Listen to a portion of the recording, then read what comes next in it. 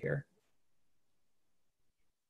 All right, Cindy, 1 o'clock Eastern. Is it okay if I go ahead and get this party started? Let's go. All right, awesome. Good afternoon, everybody. Good morning if you're out on the West Coast, I should say. If you're watching the recording, hope you're having a good day because we're in for a great a pep talk today for fundraising. If you feel like maybe you're not a fundraiser, not a natural fundraiser, maybe shy a little bit away from it, that's okay because we got some good advice for you to kind of get over that. So I'm Steven. I'm over here at Bloomerang, and I'll be moderating today's discussion as always. And just a couple of quick housekeeping items. Just want to let you all know that we are recording this conversation and we'll be sending out the slides and the recording later on today. So if you have to leave early or if you maybe get interrupted or you have an appointment, no worries. We'll get all that good stuff to you later on today by email. But most importantly, please feel free to chat in any questions or comments you have along the way. There's a Q&A box, there's a chat box. You can use either or. We'll keep an eye on them. No worries. Introduce yourself if you haven't already. We love to know who we're talking to. But we are going to leave some time at the end for Q&A. So don't be shy. Don't sit on those hands. You can also send us questions over on Twitter. I'll keep an eye on there. Yeah, we'd love to hear from you. And if this is your first Bloomerang webinar, just for context, if you're wondering what the heck is Bloomerang, Bloomerang is donor management software. So if you're interested in that, check us out. Go to our website. There's all kinds of videos. That's kind of our core business, but we do these webinars now a couple times a week, sometimes 3 times a week. We love it. So if this is your first session, hopefully you'll be back for more. We've got some great sessions coming up, scheduled on into 2021, which is really kind of weird to think about. Time has no meaning, but yeah, you're probably feeling that as well. So, but don't check out Bloomerang right now because joining us from beautiful Toronto, Cindy Wagman. How's it going, Cindy? You doing okay? As you know, when the world turns, we're doing okay. Yeah, we're doing the best we can. We're both at home, both got kids in the single-digit ages, and yeah, but that's okay because we're in for a really cool presentation. We've been talking to Cindy about this one for a while, and we were talking earlier before we began. Some of you heard, but this is just like in my mind, the perfect time for this topic. What's going on in the world? It's always a good time to talk about fundraising, but particularly apt, I would say. So if you don't know Cindy, check her out. She's over at the Good Partnership, really, really cool agency consulting. They do a lot of really good work for their clients. And I think you'll probably want to get in touch with her after you hear what she has to offer. Like I said, she's up in Toronto, very active in the fundraising community up there, speaks all the time, speaks at conferences when we can have conferences. And also has a great podcast. You're going to want to check out our podcast, the Small Nonprofit Podcast. Small nonprofits, but not small topics, not small conversations. Really good stuff there. In fact, it's the #1 Canadian podcast. Is that right, Cindy, for nonprofits? It is consistently #1 on the iTunes charts. That's something because there's a lot of podcasts. Like my 9-year-old son has a podcast. He just started one. It's just like, wow. Well, #1 in the nonprofit category. But still, it's crowded. Yeah. That's a good one. So subscribe to that. We'll get you all connected there. Cindy, I'm going to stop sharing. I've already taken up too much of your time. I'll let you bring up your beautiful slides. Amazing. All right. Let me set this up. There you go. You can see? Yeah, looks like it's working. Picture? Perfect. Okay. Take it away. Let me just pull up. I always like to have the chat open while I'm looking at my slides because I try to pay attention to all your comments and questions. If I don't get to them while I speak, just ask them again at the end. I prefer the chat than the Q&A boxes, but you can use that too. And I will ask for participation. I love presenting webinars when they are live and I get to interact with all of you amazing people because this is why we do this, to help you. So I'm going to ask you to participate. Don't be shy. There's no right and wrong answer. So thank you all for introducing yourselves in the chat. I love hearing what all of you do and where you're joining us from. That is fantastic. Today, we're going to talk a little bit about reluctant fundraisers. And basically, I've been around in this industry for a very long time, upwards of, almost 20 years now. And there are lots of resources out there around fundraising, right? There's like more webinars like this, conferences, books, etc. And most of them are designed for people who choose to be fundraising, right? They're designed for people who say, okay, I'm going to be a professional fundraiser, or maybe I fell into it, but this is going to be my job. And even for some people who are professional fundraisers, sometimes they still feel really reluctant doing fundraising. And I haven't seen that many people, if anyone, talk about what that means to be a reluctant fundraiser and how to overcome that. So usually this resonates really well with executive directors, board members, sometimes people in donor stewardship roles who kind of aspire to be fundraisers, but don't really know how to get there, or anyone who's saddled with that responsibility of fundraising without feeling confident. All right, so let me know if that sounds like you. Just give me a yes. I can't see the thumbs up in your little videos because because the webinar. Usually I can see. Okay, yes, Rachel, Aaron, thank you. Krista, I wanted to say Christina, but there's no N. Allison, excellent.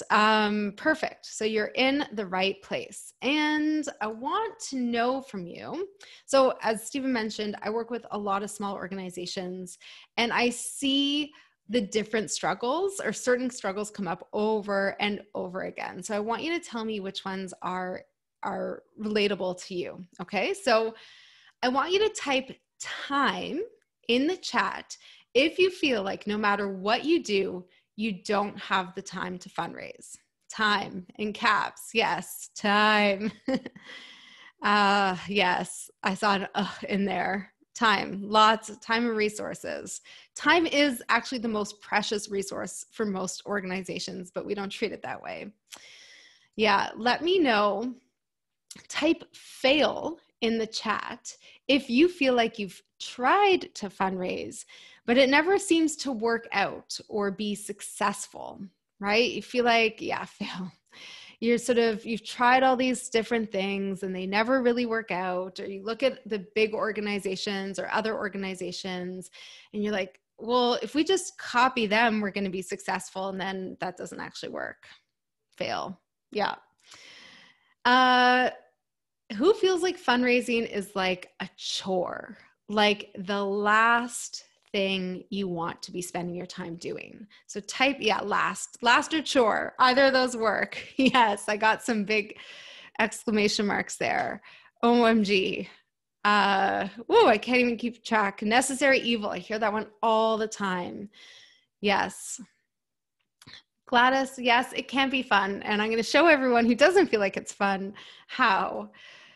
All right, tell me if this one sounds familiar. I want you to type reasons in the chat if you feel like, or that there are a million reasons why fundraising won't work for your organization. So you're too small, no one's heard of you, you need to rebrand, your board isn't involved, you don't know anyone who can give money, so this small, you can even type the reasons. Board is timid, struggling to reach younger donors,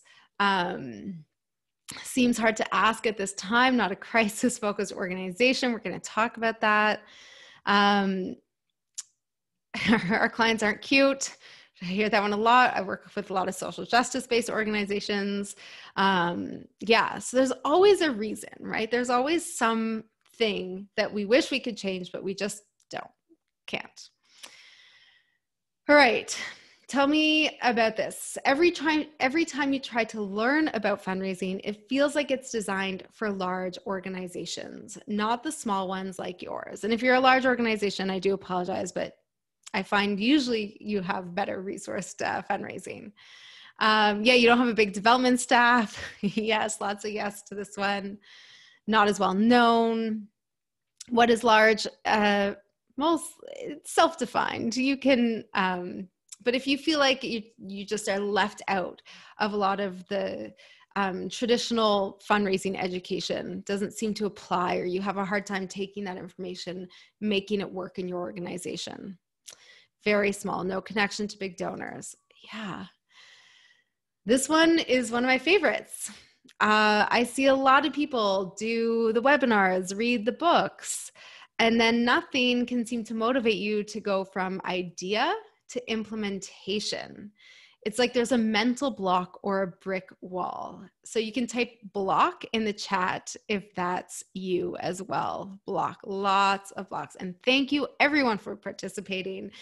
This is a great group. Fear block. Oh, we're going to talk about that. Block.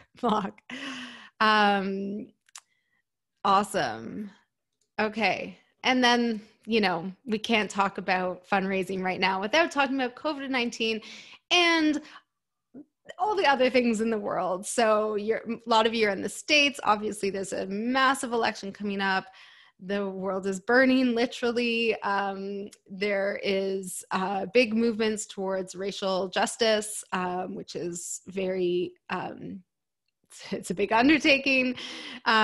So we have all these things in the world that seem urgent and important.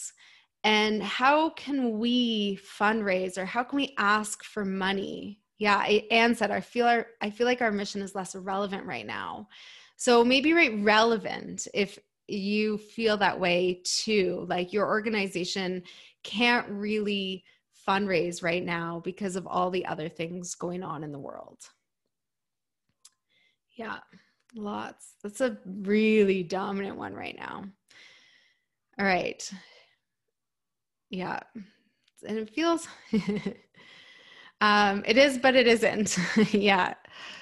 So all of these frustrations and feelings that you are experiencing are all actually symptoms of being a reluctant fundraiser. So you look on the outside, you see like all these reasons why fundraising is hard or not a good thing right now. But usually that's our own lens being projected onto fundraising. And all of that has to do with us just being reluctant fundraisers in the first place. So what is a reluctant fundraiser? It's pretty much as it sounds. You have to fundraise. Someone I think in the chat said necessary evil. I hear that a lot, or icky, but you have to fundraise, but you'd really rather not. Like if I could give you the choice between fundraising and basically anything else in the world, you'd pick anything else in the world. You would really just rather avoid doing it. And sometimes when we are reluctant fundraisers and we don't address our mindset, what happens is that those underlying feelings and beliefs, they lead us to feeling like we're spinning our wheels, or, that we need to try harder. So here's what happens when we go into crisis mode. We either fight by trying too many things, or we get overwhelmed by all the options. And this leads to burnout or feeling like we're spinning our wheels. So, we feel like we're constantly doing this work. Like, how can I not be successful fundraising? I feel like it's taking up all of my time and mental capacity, but we're never successful because we just keep spinning our wheels, and then we get burnt out. Or we flight and we just avoid fundraising altogether. But that just keeps us lying awake at night, worried about the future of our organizations. And a lot of people right now, with all the things going on in the world around us, they're choosing flight because it feels safer. Karen says it keeps me up at night for sure. Jackie, I feel like I'm throwing everything against the wall to see what sticks. And that's exhausting. That is an exhausting way to work. Yeah, and freeze is the other one. Thank you, Alan. Fight, flight, and freeze. So these are all things that we have to deal with. So here's the thing. Instead of looking outwards for solutions, like how do I write a direct appeal letter? How do I set up online fundraising? What do we do for virtual events, which you should do at some point. But before you do all those things, the work we need to do is actually internal. So I'm going to tell you why all your efforts to become a better fundraiser have been somewhat misguided. Okay, so let me explain. I'm going to go into a little bit of neuroscience, so forgive me, but it's important to understand how our brains work and how it relates to fundraising. So 90 to 95% of our brain's decisions are unconscious, meaning we're not aware at all that our brains are even making decisions, let alone what those decisions or outcomes are. But that's what's going on in our brain. Our brains are designed to make those decisions really easily. So it works by simplifying complex decisions or creating shortcuts. And thank you, Jesse. Yay for neuroscience.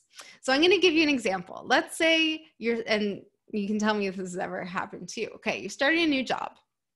Okay, this is pre-COVID. Maybe you're converting, maybe you're still going into an office, but before you're going into an office every day. So the first day of the new job, you get into the car, or onto the bike or into the bus, and you're very aware of your route. Okay, you're following a GPS, you're looking at all the signs, all your mental capacity and energy is focused on driving. So that is basically like a neurological pathway in your brain, and your brain is creating that new pathway for you. But after a month on the job, the mental capacity to take that path goes down to almost nothing. Then you start listening to podcasts or audiobooks. If you're on the bus or streetcar, you're reading, all of a sudden you don't have to pay that much attention. I used to take the subway to work and I would like fall asleep, like nod off, and then automatically wake up right before my stop, because those things are going on in our brains without us paying attention. Okay. And let me tell you, you tell me if this has happened to you, where, after a while on the job, you all of a sudden have to go somewhere else that's close to the job. So you get in your car from home, you hop on the highway or whatever your route is, and you're like, oh yeah, I'm going to this, to this meeting or whatever else is near your office. And all of a sudden, 20 minutes later, you're at your office. You missed your turn or what have you. Let me know in the chat if you've ever had that experience. It doesn't have to be work. That's obviously an example that everyone can relate to. But yeah, it's like we're on autopilot. We don't think. Just this week, yep, Patty. And so that's exactly what happens to our brains day in and day out. Then, let's say we start a new job. What happens is we need to create that new pathway or shortcut in our brains so that it becomes easier. But every day when you get up for about 21 days, your body wants to go on that old route. Okay, you're drawn to that autopilot. And it takes 21 days of change, consistent change, before those two pathways become equally dominant in your brain, but closer to 70 days for that new route to become more dominant. Okay.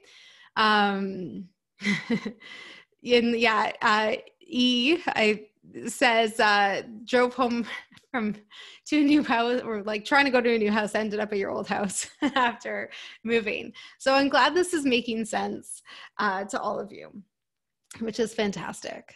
So this is what happens to our brains. Now, what does this have to do with fundraising? There are tons of these shortcuts our brains are making when it comes to fundraising. And I saw someone mention heuristics earlier. That's exactly what we're talking about. And so if I asked you, and I did ask you, do you like fundraising, or what are some of the things you feel about fundraising?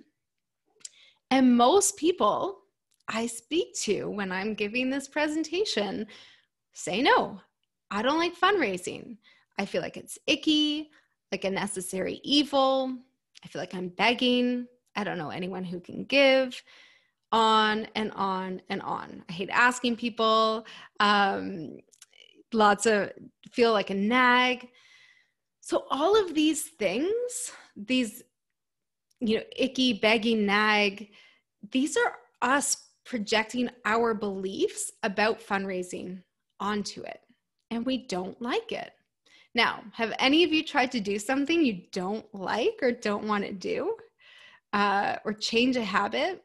Maybe it's exercise more. For me, during COVID, it's like saying no to that pint of ice cream at the end of a long, stressful day. I tell myself every night, I'm not going to have that pint of ice cream. I can control it. But my stress takes over and I hop on Uber Eats and order ice cream.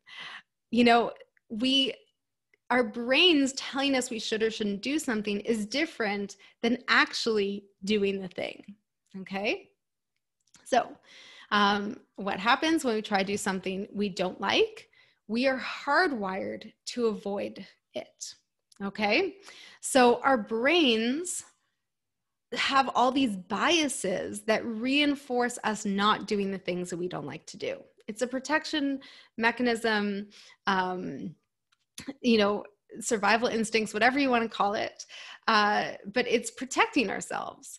And so we have all these ways of compensating, or these shortcuts our brain is making that we can call biases, that control our thoughts, feelings, and behaviors. And again, as I mentioned earlier, most of the time we're not even aware that our brain is doing this.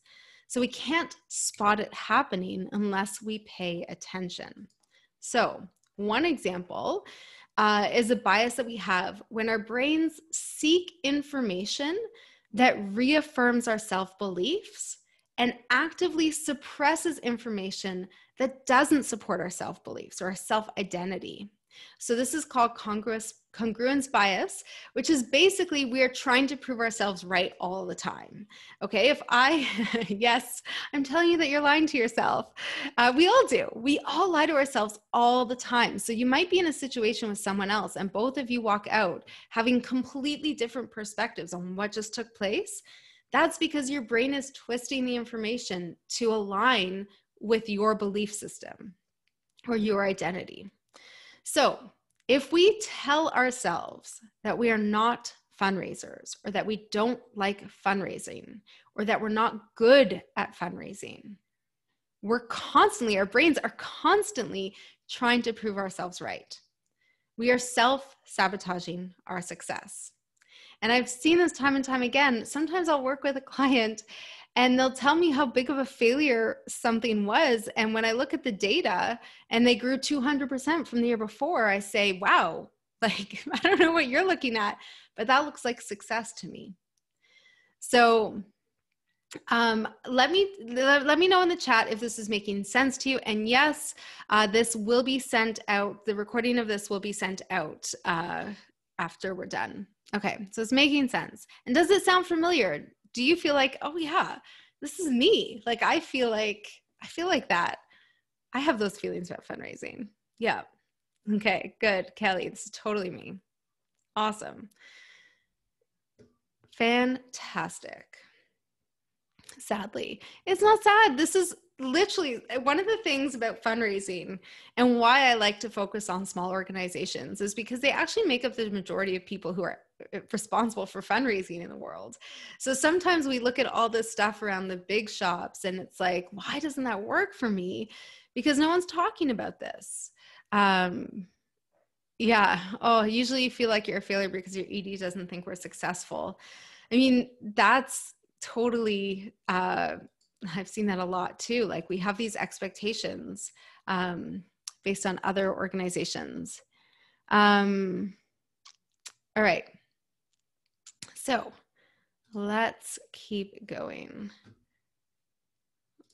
Lost my chat for a second.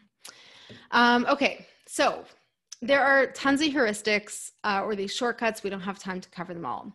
But what I've done is, in my experience with working with reluctant fundraisers, I've noticed 4 main archetypes of reluctant fundraisers that represent the most common mindsets we see.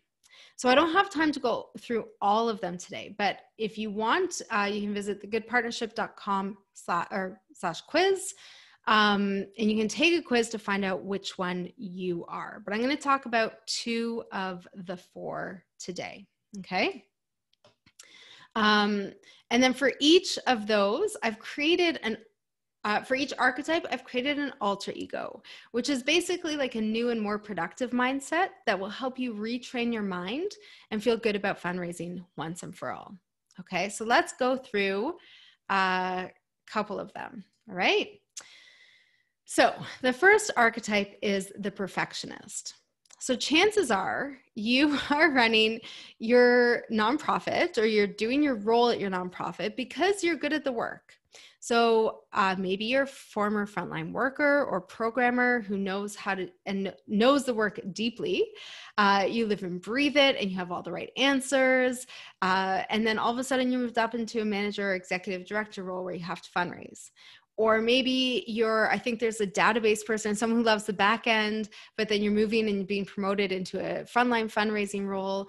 Or maybe you're a board member who was brought onto the board because you have skill sets that the board needs, but all of a sudden you're expected to fundraise. And guess what? Nowhere along the path did anyone teach you how to fundraise. And so you think you're not good at it.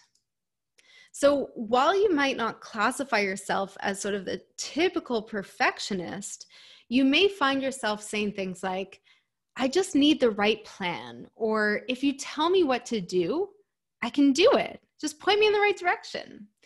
You try and learn and you take courses, you go to conferences, you show up on webinars, but you still walk away feeling this big gap, this unknown. And it feels like a gap in your knowledge and confidence too big to comfortably move forward with. So you don't. And you have a hard time sitting in that uncomfortable space of not being great at fundraising. So I was sitting with a friend having coffee a couple summers ago, and we were talking about yoga. And I confessed that I wasn't a fan, and I had a hard time keeping up with the speed and trying to do all the poses correctly. And basically by the end of class, I'd be like knotted, my limbs would all be knotted, and I'd be lying in a heap in the corner until everyone left. So my friend asked me, who loved yoga, he asked me a poignant question I will not forget. He said, can you stick with being bad at something long enough to be good at it? And this is a question I want you to ask yourself if you're the perfectionist. So we were not born knowing how to walk or drive a car.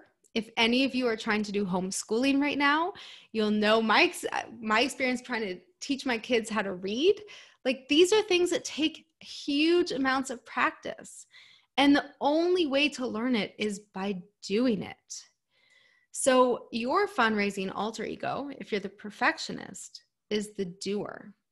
Instead of waiting for all the answers that you feel like are somehow magically out in the universe and you just have to do it, you just have to find them. You're actually going to go out and find the answers by doing the work. And your success will be defined by your effort and what you learn along the way. Your greatest asset is being able to take one step at a time. And you can focus on small successes, celebrating, moving forward.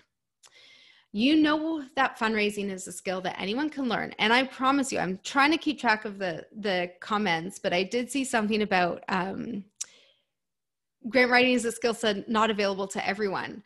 I think everyone can learn how to do all kinds of fundraising.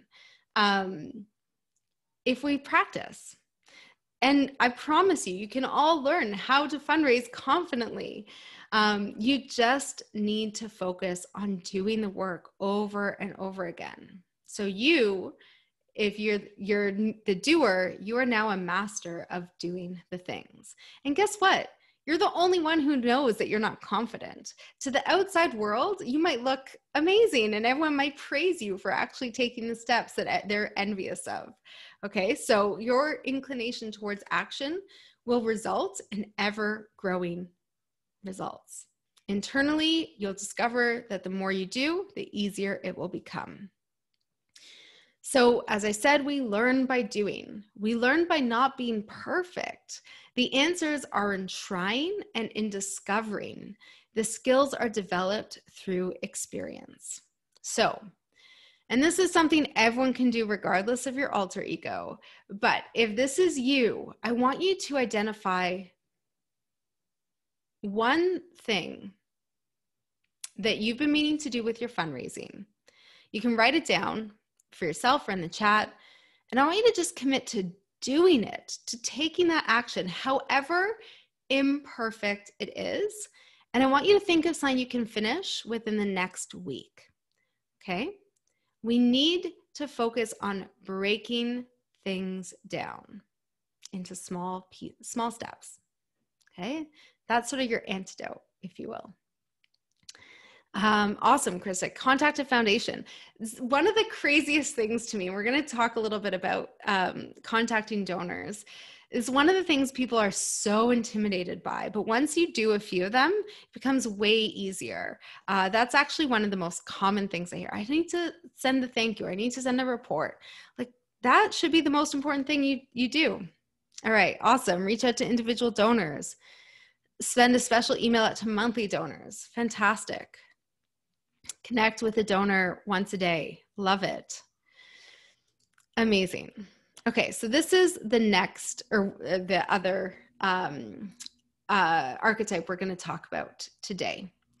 All right, and we're going to talk, this is a little more philosophical one, but I love it, and it's very relevant right now. So we are taught to see the world in dichotomies. Okay, especially in modern capitalist society. So we often are taught of like us versus them, or the haves versus the have-nots, right versus wrong.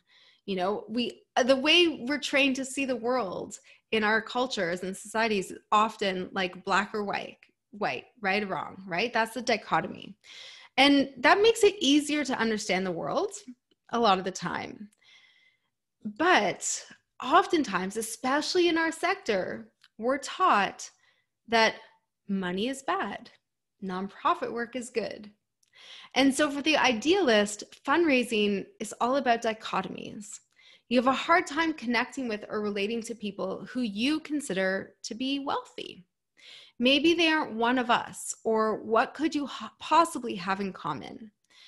And we have this belief that fundraising money comes from those people, and we're not those people.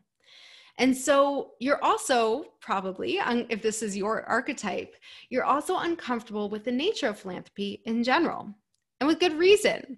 You know, we have this belief around philanthropy that people who have lots of money are the ones who can and should give. But it becomes problematic then when they are in control around the important social change work that needs to happen in our society. So the power imbalance is deeply problematic, and you would be much more comfortable with things like government funding or grants. But the reality is those funding sources can be very unreliable and very subject to political whims or changes in society. And so you reluctantly turn to fundraising. All right, I'm going to take a little quick check at the Q&A. All right. Yes, the slides will be sent out. All right, thanks everyone. All right. So you reluctantly turn to fundraising because you need the money. But because of this power imbalance, fundraising always feels like you're selling out. Maybe a little bit, maybe a lot. You know you need to do it, but the excuse that you don't know anyone who can give comes up again and again. How are you supposed to fundraise if you have no donors? How are you supposed to find donors if you don't know anyone who has money? Instead, you focus on government, foundation grants, all those things we talked about, but you just can't ignore fundraising anymore. All right, so does anyone feel like this? I called this the idealist. Let me know if this is, if you feel this way. And there's actually a lot of work in the world right now around community-centric fundraising, specifically addressing this.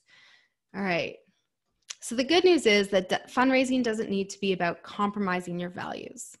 In fact, fundraising should be the opposite. So instead of the idealist, you are the connector. You know that fundraising is about finding people who share a connection to your work. Causes come before dollars, always.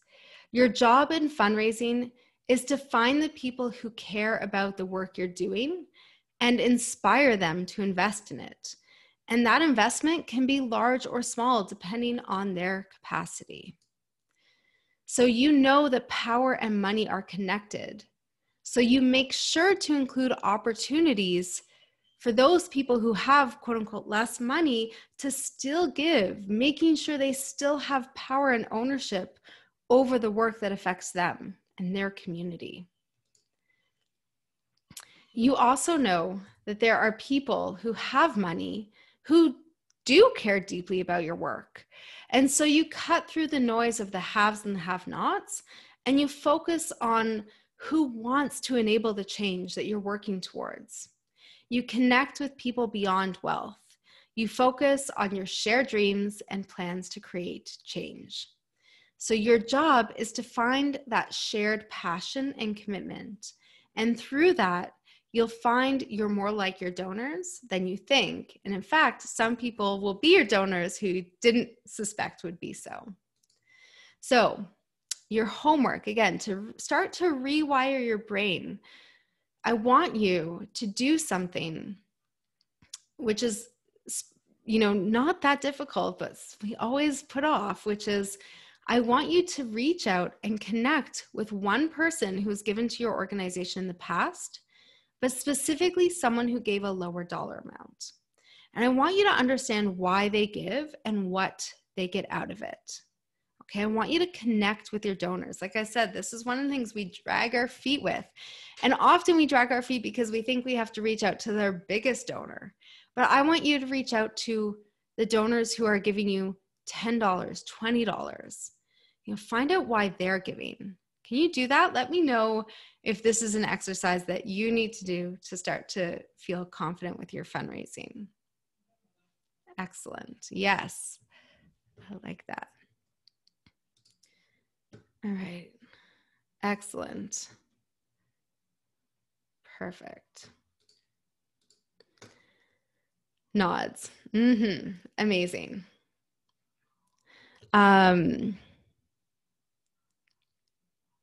Awesome. All right. And Wanda says, I think of it as a salesperson. You go to your business to try and sell your item. With a nonprofit, you're selling what you do. You go in once and get your down, going twice. The third time's a charm. So persistency is absolutely important.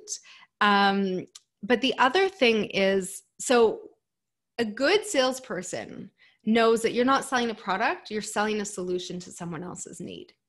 And that's true of fundraising too. So the best salespeople and the best fundraisers are alike, and the worst fundraisers and the worst salespeople are alike.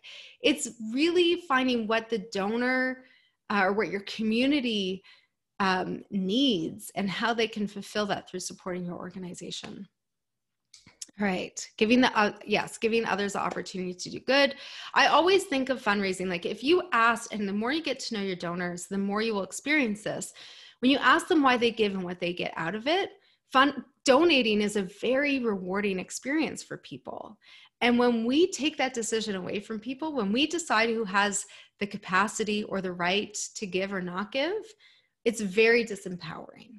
And so I find it's really important, especially if it aligns with your mission, to engage in community-based fundraising, because that's the best way to make sure you continue to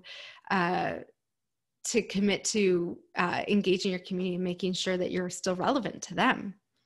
All right. Did this and offered a monthly donation option, and it worked. Amazing.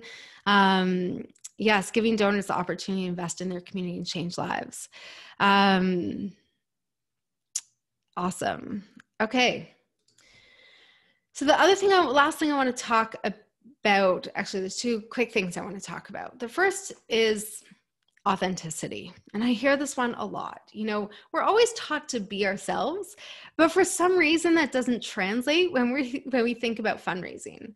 So oftentimes I hear people say, well, I can't fundraise. I'm not outgoing, or I'm not extroverted, or I'm not confident, or it feels fake and salesy.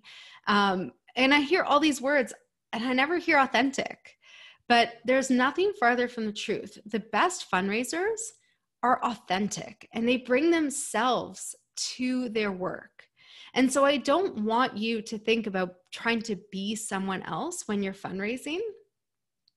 I want you to focus on trying to do it authentically, which means your style, it's going to be different than someone else's style. And that's okay. just sit with yourself, be comfortable with some of the awkward, not knowing all the answers, and just practice, and you will get better. So there are many challenges that we have to deal with when we're running smaller organizations, or really any size organizations. But the reality is that we can be our own worst enemy when it comes to fundraising. Our beliefs about fundraising can hold us back and sabotage our efforts. Good fundraisers, they're not born loving it. They understand their mindsets, and they know how to turn their limiting beliefs into powerful assets as personified by those alter egos. And each fundraising alter ego represents another powerful version of your authentic self. It leverages your beliefs into a mindset that's more productive. It's not about being someone else. It's about finding your authentic approach that's comfortable and achievable. All right. Here's the last thing I want to talk about. There's no right answer. I get asked all the time, tons of questions about fundraising. Will this work for us? What's the best strategy? How do I do this? Should I do this? And I can tell you 99.9% of the time, the answer is that it depends. There's no one size fits all answer. Okay. The right answer for you will depend on a number of factors. And once you understand this, you can start to understand how to make good fundraising decisions. Most of the time I see organizations make bad fundraising decisions. And so if you can learn how to make good ones, you can save yourself time, energy, maybe even a few gray hairs. But more importantly, you're going to raise more money doing fewer things. So fundraising strategies, or the fundraising strategies that you should be focused on, have nothing to do with what you see other organizations doing around you. Yes, you can research best practices and all that kind of stuff, but what you decide to actually invest your time and energy into should be based on where you are today. What donors do you currently have? What is your network like? What is your mission? What are your resources? I wish there was a fundraising skeleton key that I could just give you and unlock all the fundraising potential. I wish there was a magic wand that I can wave and help you make all your organization's ambitions true. I would also be rich if I had those things, but we don't, and there isn't. So fundraising needs to be aligned. And I'm going to give you a quick example of a call I had today with a person I know who happens to be a fundraiser in an organization. And he called and he said, we're preparing our year-end membership drive, and my boss really wants to send the letter that we send every year, same as always, but I want to do email. What's the right answer? And it depends. Who is this going to? How do they typically respond? Like if they're already responding online, maybe try email. There's so many factors that go into it. His considerations were also staffing. Like they, I think as a team, stuff the envelopes to go out, and there's no one in the office. So all of those factors are really important to consider when you think about your fundraising decisions. Does that make sense? Let me know in the chat with a yes or a no or a question. Awesome. And there's so many areas like events, virtual events right now. Should we be doing it? How do we be successful? First analyze, is this right for us? Is this right for our community? What do we need to be focused on? Okay. I could talk forever and ever about all of this. But when you align your fundraising strategies, like the effort just becomes way less. It's a relief, it's like taking it off your shoulders. You'll raise more money with less effort, and you will be much more laser focused in your doing. Okay. I have some time for questions. Before I do want to let you know if any of this is resonating with you. If this is stuff that you're like, yes, this is what I need to focus on before I start working on the tactics, before I start doing all the things.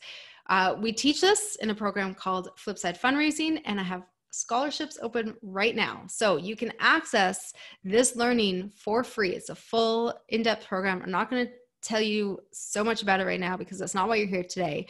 But if you want more, definitely apply for the scholarship. And it's like a really quick application because I know you have lots of things going on. I'm going to come to the questions, and I'm going to stop my share. And here we go. So, perfect. Let's see. Yeah, I see a couple questions. Here we go. Do you have any specific advice for peer-to-peer fundraisers whose event, in this case, a marathon, was canceled? It depends. I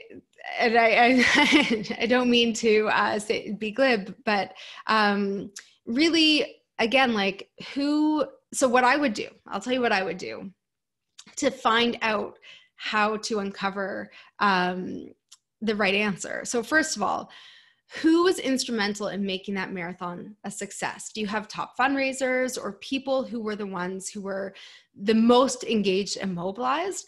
I would go back to them and have a conversation, ask for 30 minutes of their time, find out where they are, what's going on in their minds, what are they worried about, what are they thinking about. You need champions for a peer-to-peer event, and so you need to start by engaging those champions.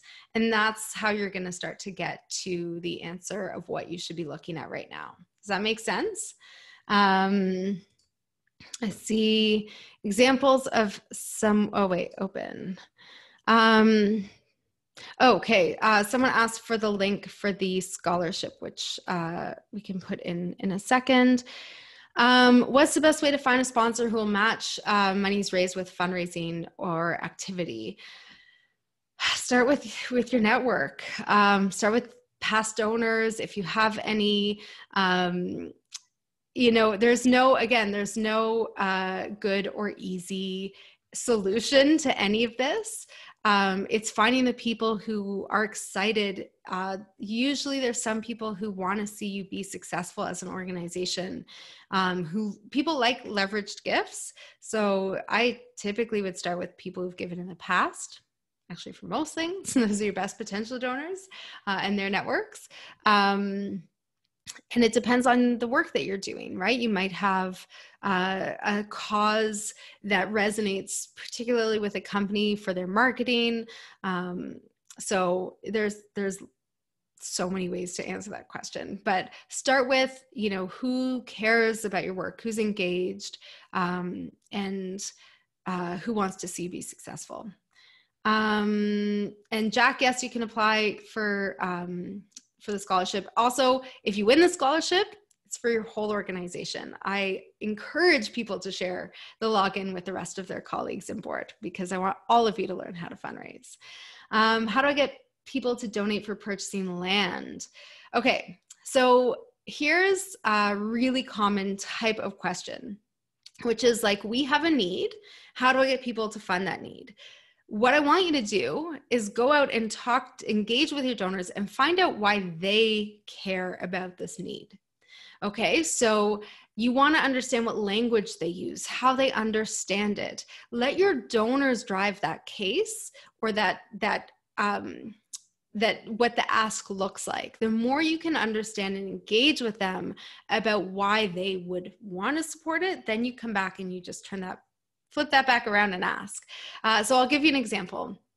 I was working on a capital campaign for a documentary cinema, which is very unusual. There's like 3 in the world. And so when I started meeting with past donors or potential donors, and I asked them why they cared about the organization. What did they want to see from the organization in the future? What were they excited about? If we did expand the cinema, which was what the capital campaign was for, why would they care about it? And they started feeding me all this information. That is the information that turned into our case for support. It turned into the ask. It turned into naming opportunities. The more you engage the people who you want to ask for support, the more likely they will give you a very clear path on how to get that support. Okay, I can't approach people at all. Panic attack. So try fundraising, right? That's a really common one. And again, don't ask for money outright. So sometimes you can build relationships in person and ask for money through a letter and email, and that actually works. I know everyone, and we're all taught that face-to-face fundraising is most effective for all kinds of gifts, but especially major gifts. I've had lots of high-level donors give through email, but you build a relationship offline, like in person.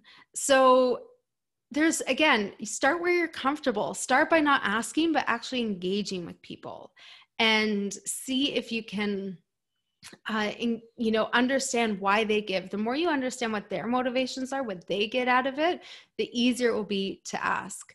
And you can have a conversation and follow up with an ask by email or mail, and that's totally fine. I know everyone's going to all the fundraising experts that are going to say, no, that's not the right way. But start where you are. Start with baby steps. You're never going to get to the point where you're going to do a face-to-face ask if you can't at least even have a conversation with a donor or potential donor. All right, do you ask for specific amounts when it's not really clear as to how that specific amount will make a difference in a mental health organization? Depends how you're asking, and there's so many factors. So I would look at, are you asking by email, mail, in person, at an event? Depends what all those things are. Again, all the fundraising experts are going to say tie a specific amount to a specific impact. And yes, that's true, but so many organizations I know have a hard time doing that. So what I would say, and this is sort of a common answer, don't let the details get in the way of doing. Okay, done is better than perfect. So if you feel like you can't tackle that right now, get your ask out. Maybe you'll raise more money, maybe you'll raise less money, who knows? But it's better than not asking. So, and the more you can engage and understand why your donors give, the more you can start to come back to that question and say, okay, well, I know our donors really like having this specific impact, so maybe I can tie dollars to that. And maybe you can't, and that's okay. All right, so many questions. What are some of the best ways to keep donors and or a campaign motivated? It depends. Sorry, you're gonna all hate me by the end of this. Again, understand what your donors, where they are right now. What are they worried about? Where do they want to be engaged?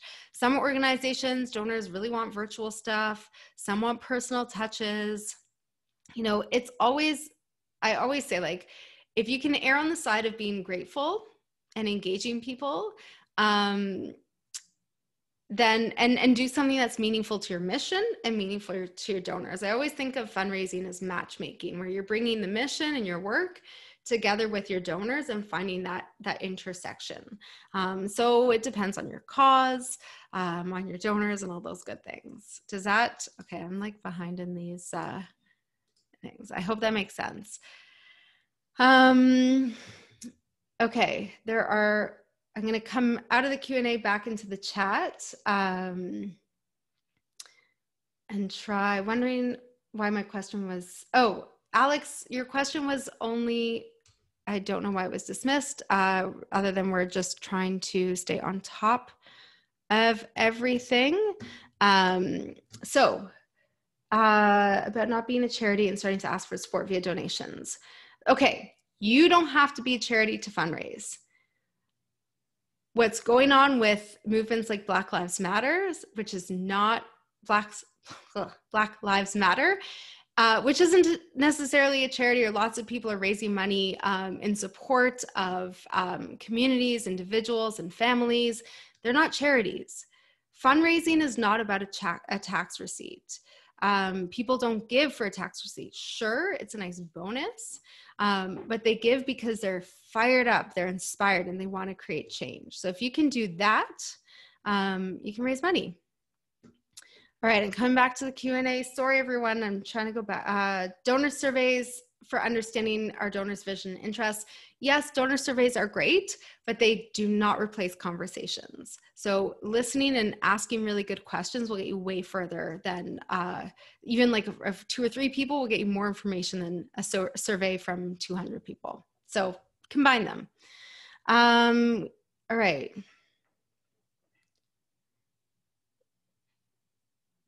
Okay. Oh, sorry. I'm like, Wanda, I don't understand your question because you're talking to someone else.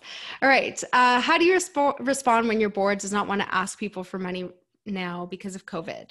And some people not having jobs right now. So just because you have a job doesn't mean you're not going to give. People are giving now despite their work, under all conditions. So I'm going to answer this two ways because there's two different things you could be talking about. One is your board themselves asking for money from people they know. Listen, we all want our boards to fundraise. That very rarely happens in small organizations. Move on. Focus on areas where you're going to be successful right now, or have them watch this webinar and think about their own mindset. But if your board is stopping your organization from asking your donors to give, that's a much different conversation. And that's, neglecting their fiduciary responsibility.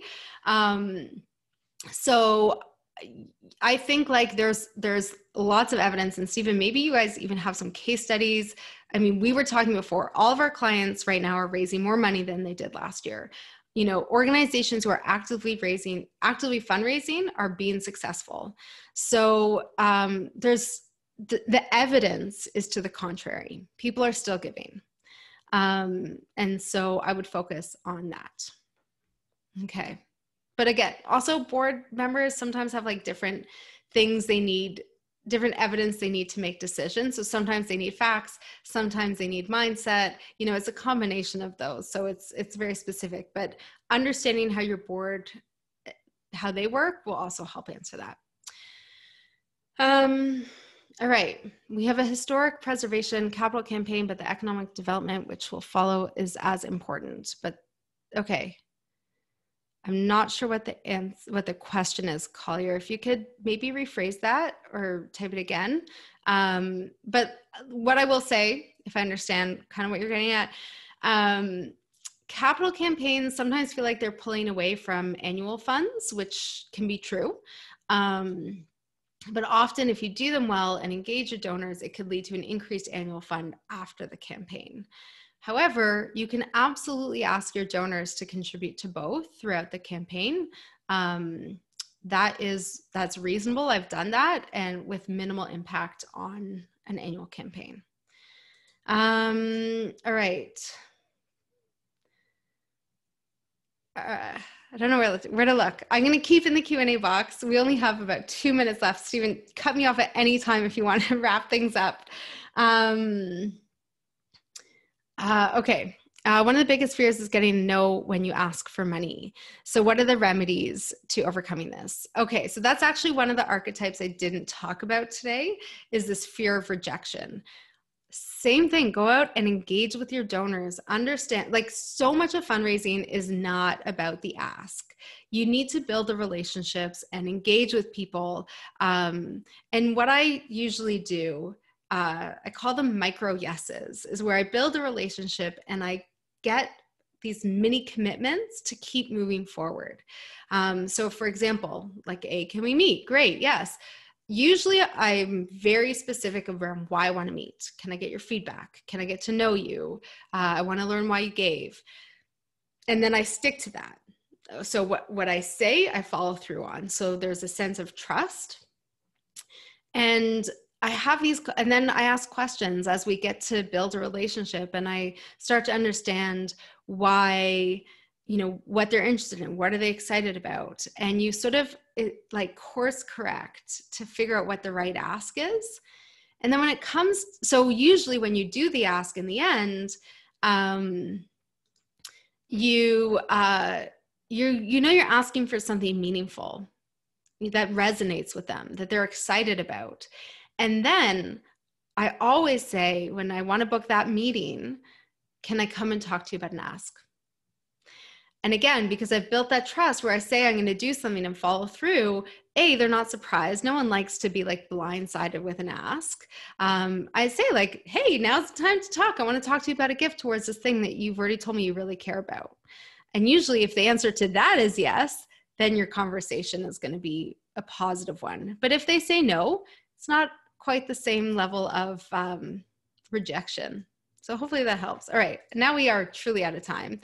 I have a few more minutes, Stephen. I don't know about you.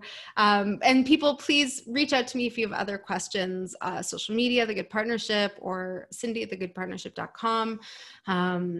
I love talking, but you probably will see a pattern in my answers, which is it all depends. So it's not a cop out. I'm a big fan of it all depends. So no worries. Yeah. This was All awesome, right. Cindy, and that's real generous of you. If people haven't gotten their question answered, I know we tried to get to a lot, but yeah, definitely follow Cindy. Check out our podcast. We'll link to that when we send out the slides and the recording. This was truly a pep talk. This was awesome, Cindy. Thank you. You're very welcome. And I know sometimes we're looking for easy answers. We want the definitive solution. But so much of the time that is a mask or like hiding the fact that we actually need to work on our mindset. You know, our focus on those easy solutions means we're trying to do all the work, but figure out how to change our mindset about it. So not sustainable. Take a look inside, really ask yourself, am I trying to rush to solutions, or do I need to do the legwork to get to figure out my own belief, understand our donors, make those meaningful connections, because that's really where things start to blossom. I love it. Much needed conversation in this day and age. This was awesome. Thanks for doing this, Cindy. You're very welcome. And we got some great sessions coming up. Actually, this week we got one on Thursday. I love it. I love doing these. So I'm piling up the schedule with some great speakers, just like today's. Speaking of COVID-19, there's actually a lot of people having success. We were talking about that earlier, but my buddy Daryl Epsall from Spain, we're going to get an international look. He's been helping out a lot of NGOs over in Europe, and they got hit, a little bit before we did here in the US and Canada. So he's got a couple of months jumpstart on some success stories over there that he's going to share. And it's always good to get a little bit of an international take on things. So check that out Thursday morning. I know it's early for some of you West Coast people, but Daryl is in Spain, so we're trying to be respectful of his time and not make it too late on him. But again, we'll be recording it as always. So if you can't make it that early, I definitely understand. But check it out. It's going to be a good talk. Daryl's a buddy of mine. We've co-presented before. It'll be a good one. So check out the scholarship. Cindy just put the link in there in the chat, and definitely reach out to her because she's obviously a wealth of knowledge. And if you're a small shop, you might want to work with her too. So I'll put in a little plug. But this was fun. Thanks to all of you for hanging out for an hour or so today.